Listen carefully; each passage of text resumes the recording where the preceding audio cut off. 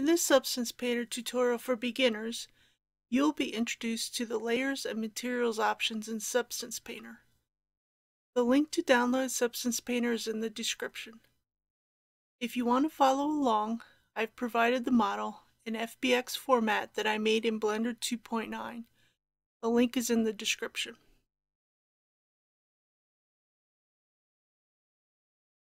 I will start by showing you how to import a 3D model and bake the maps.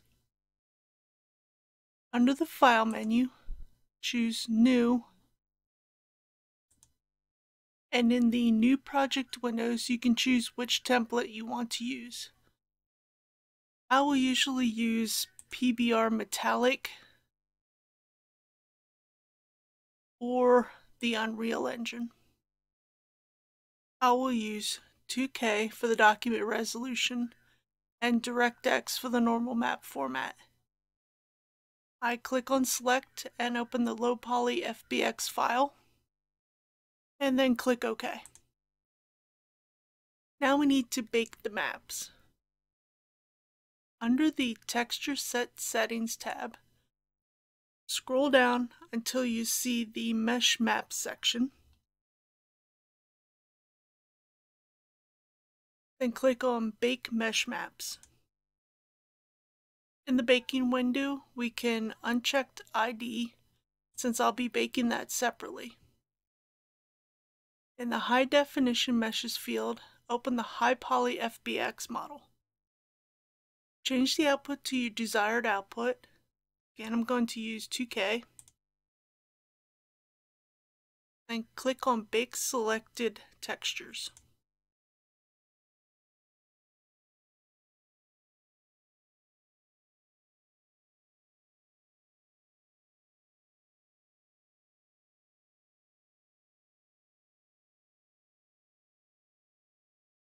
I then reopen the baking window and select only the ID. You don't have to do this separately, but I found it to be a little bit more reliable. I delete the high poly from the high definition meshes section and open the ID FBX file. Then click on Bake Selected Textures. Now I'll start working with layers. I'll add a fill layer and rename it to base color.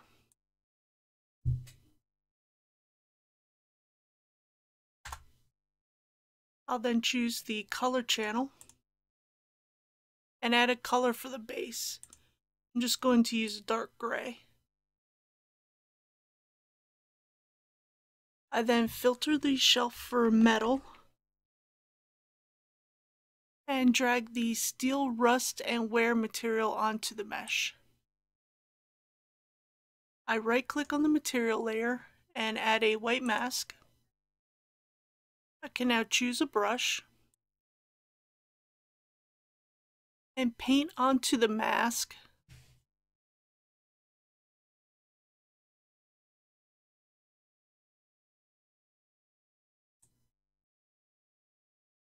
exposing the underlying base color. I can choose the arrow negative alpha and use it to stamp onto the metal.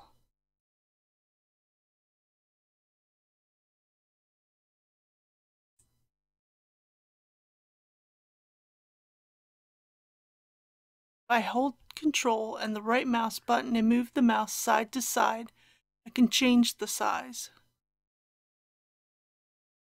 If I hold down Control and the left mouse button and move the mouse side to side, I can change the flow.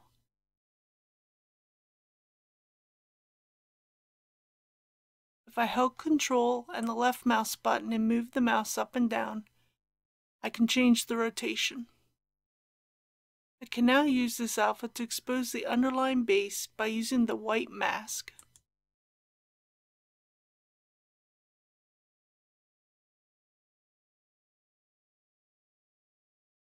Now let's look at Smart Materials.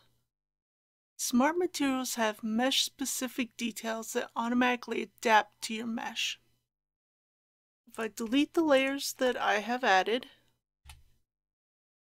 and then apply the steel painted scraped green, you will notice that there is now not only a metallic green base color, there are also damages and dirt applied to the mesh. If I open up the folder, you can see all of the layers that make up the smart material. The base layer is made up of a fill layer with a roughness filter. The surface details are using the height and roughness channels. The edge damage has a color applied to it and is also using the height, roughness, metallic, and color channels.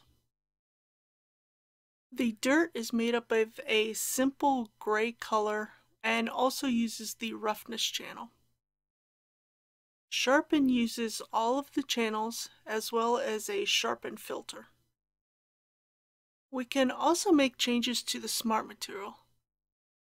For example, I can change the base metal color to a red.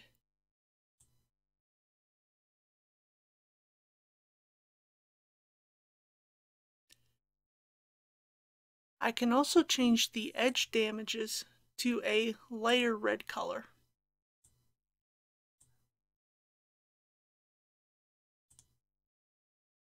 There are also blending modes available to us in Substance Painter. If I add a fill layer above the steel painted layer and add a black mask, I can use a brush to paint a color.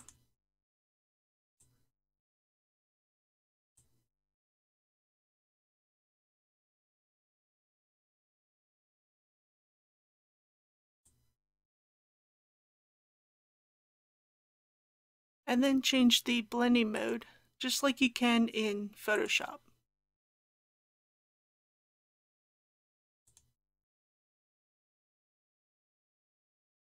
We can also make materials similar to smart materials within Substance Painter. I'll delete the two layers and then add an iron raw damaged material.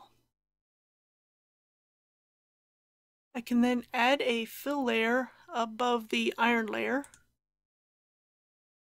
and fill it with a red color.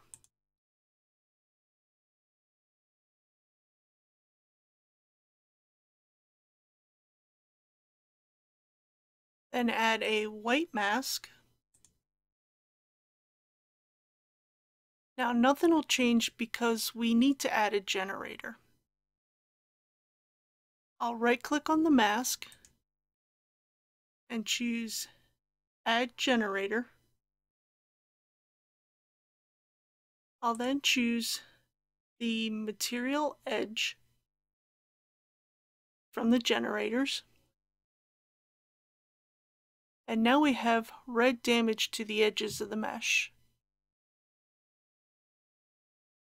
If I actually wanted the reverse of this, I can right-click on the mask and choose Invert Mask. These materials can be further refined by using a paint layer. If I right-click on the mask, I can add a paint layer. If I then choose a brush, and if I use black, I'll reveal more of the underlying metal. And if I use white, I can erase some of the edge wear. Now let's say we want to add a different material to only specific parts of the mesh. This is where the ID map comes in. I'll add an iron brush material to the layer stack and add a white mask. And I'll right-click on the mask and choose Add Mask with Color Selection. This will give me access to the ID map. I can now click on Pick Color and choose the blue color on the ID map. Now you can see the iron brush material is applied only to those areas that I selected. If you plan on following the next tutorial in this series, where we will be exploring alphas and rendering in Substance Painter, make sure you save the file you're working on so we can pick up where we left off in this tutorial. If you found this useful, please subscribe and turn on notifications. Thanks for watching. Have a good day.